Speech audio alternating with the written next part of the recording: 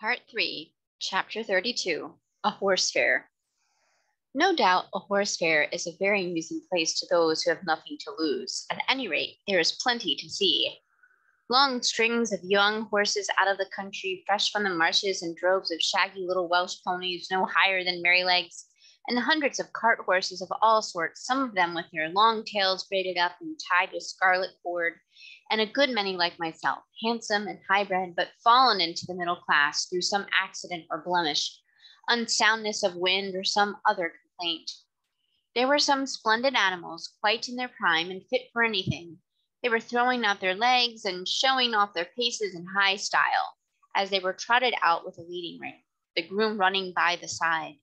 But round in the background there were a number of poor things, sadly broken down with hard work, with their knees knuckling over and their hind legs swinging out at every step, and there were some very dejected-looking old horses, with the underlip hanging down and the ears laying back heavily, as if there was no more pleasure in life and no more hope. There were some so thin you might see all their ribs, and some with old sores on their backs and hips. These were sad sights for a horse to look upon, who knows not but he may come to the same state.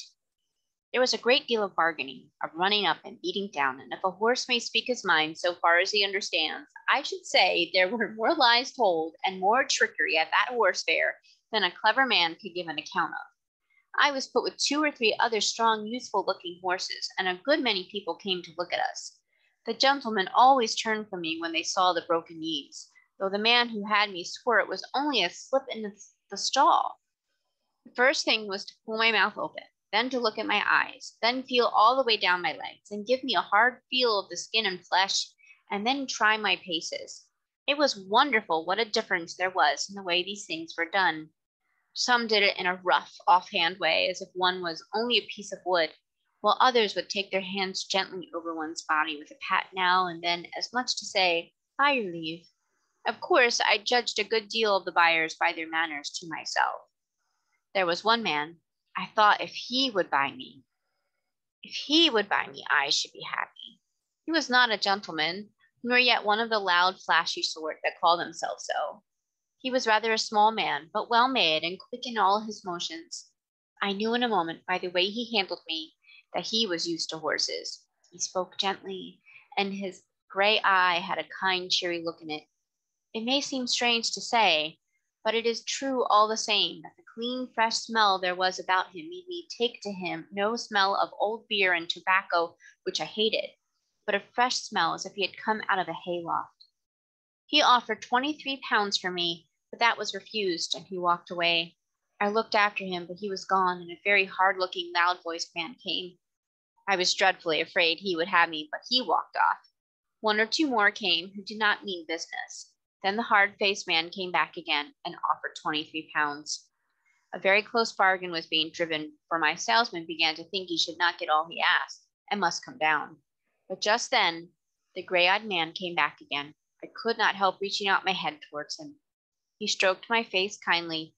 Well, old chap, he said, I think we should suit each other. I'll give 24 for him. Say 25, and you shall have him. 24.10, said my friend in a very decided tone, and not another 6 pence, yes or no. Done, said the salesman, and you may depend upon it there's a monstrous deal of quality in that horse, and if you want him for a cab work, he's a bargain. The money was paid on the spot, and my new master took my halter and led me out of the fair to an inn, where he had a saddle and bridle ready. He gave me a good feed of oats and stood by whilst I ate it, talking to himself and talking to me. Half an hour after we were on our way to London, through pleasant lanes and country roads, until we came into the great London thoroughfare on which we travelled steadily, till in the twilight we reached the great city. The gas lamps were already lighted. There were streets to the right and streets to the left, and streets crossing each other for mile upon mile. I thought we should never come to the end of them. At last, in passing through one, we came to a long cab stand, where my rider called out in a cheery voice, "Good night, governor." "Hello," cried a voice. "Have you got a good one?"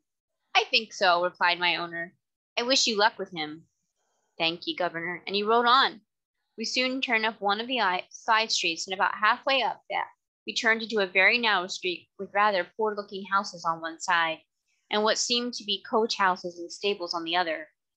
My owner pulled up at one of the houses and whistled. The door flew open, and a young woman followed by a little girl and boy ran out. There was a very lively greeting as my rider dismounted. Now then, Harry, my boy, open the gates, and Mother will bring us the lantern. The next minute, they were all standing round me in a small stable yard. Is he gentle, Father? Yes, Dolly, as gentle as your own kitten. Come and pat him. At once, the little hand was patting about all over my shoulder without fear. How good it felt. Let me get him a bran mash while you rub him down, said the mother. Do, Polly, it's just what he wants, and I know you've got a beautiful mash ready for me. Sausage dumpling and apple turnovers, shouted the boy, which set them all laughing. I was led into a comfortable, clean-smelling stall with plenty of dry straw, and after a capital supper, I laid down thinking I was going to be happy.